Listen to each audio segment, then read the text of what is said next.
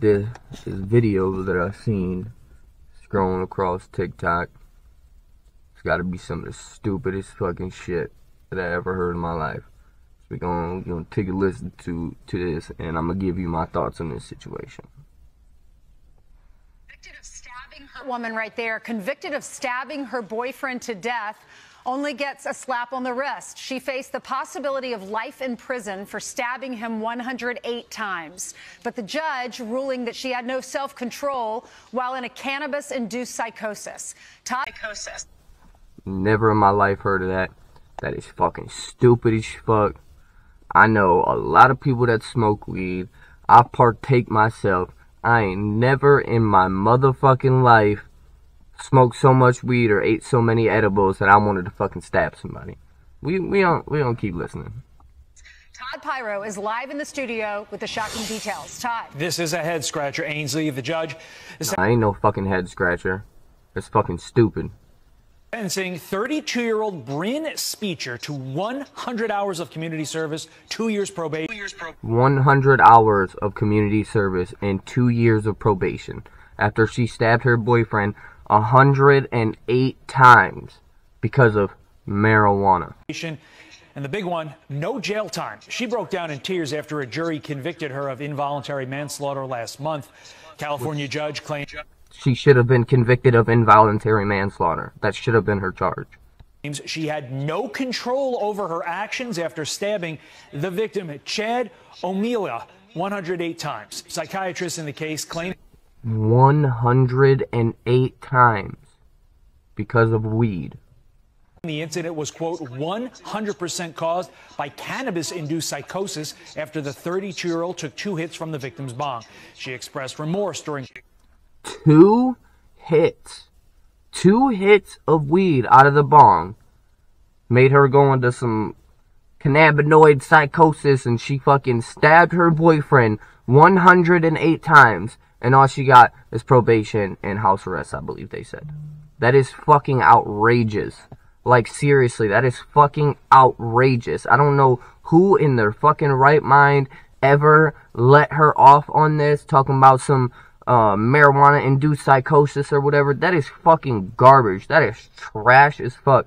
I've done smoked blunts, on top of dabs, on top of edibles, and I have never in my life even thought about fucking murdering somebody off of some weed. Like, no. No. Closing statement saying, quote, I wish I had known more about the dangers of marijuana. Had I known, I would never have smoked. The dangers of marijuana is you're gonna go into the fucking fridge or the pantry and fuck that shit up and probably forget what you had to do and take a motherfucking nap. Or you might even get some shit done. Shit. No. You know. The only dangerous thing about having marijuana is having it and the cops stopping you, which not here where I live. It's medical and medicinally legal, but that's the most dangerous thing about marijuana, for real. Like I honestly want to know what the fuck weed they are smoking, because this is some I don't even know. These motherfuckers is ignorant as fuck. I don't know. It that night or at all. O'Malia's family shocked and angry over the sentencing yesterday. The victim's father accusing the judge of being biased. I'd be shocked and angry too. I'd be pissed the fuck off. You got me fucked up. You just killed my son or my brother or whatever and stabbed him 108 times? And then you blame it on hitting a bong 2 times, the reason why you stabbed him 108 times, and you ain't getting no jail time. What the fuck type of shit is that? I've never in my life heard no shit like that. Ever. Saying, quote, he just gave everyone in the state of California who smokes marijuana a license to kill someone.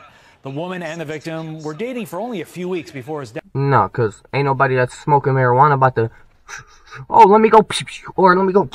No, they're about to be like, oh, let me go chill the fuck out. Let me watch this TV. Let me play the game. Let me go make some food, you know, like, ain't nobody about to smoke no weed and then just go kill nobody.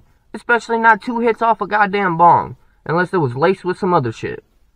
You got me fucked up. Death in 2018. Police arrived on scene to find Speecher in a pool of blood near the victim's body. She also attempted to stab herself in the neck before being taken away. Yeah, she tried to kill herself because she realized what she did. Or she probably knew what she did the whole time. It was probably supposed to be a murder-suicide. She just was trying to blame it on the weed because they got there before she could kill herself. But that's some crazy-ass shit, man. And she ain't bad-looking either. But that bitch crazy than a motherfucker, man. Being taken away.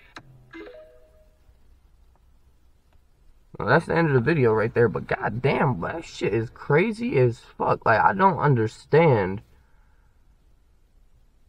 how the fuck you can say smoking some weed made you stab your boyfriend 108 times. That just don't make no sense to me.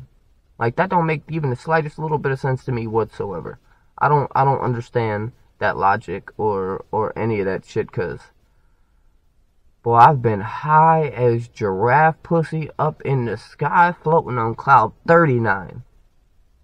And the last thing that was on my mind was killing somebody.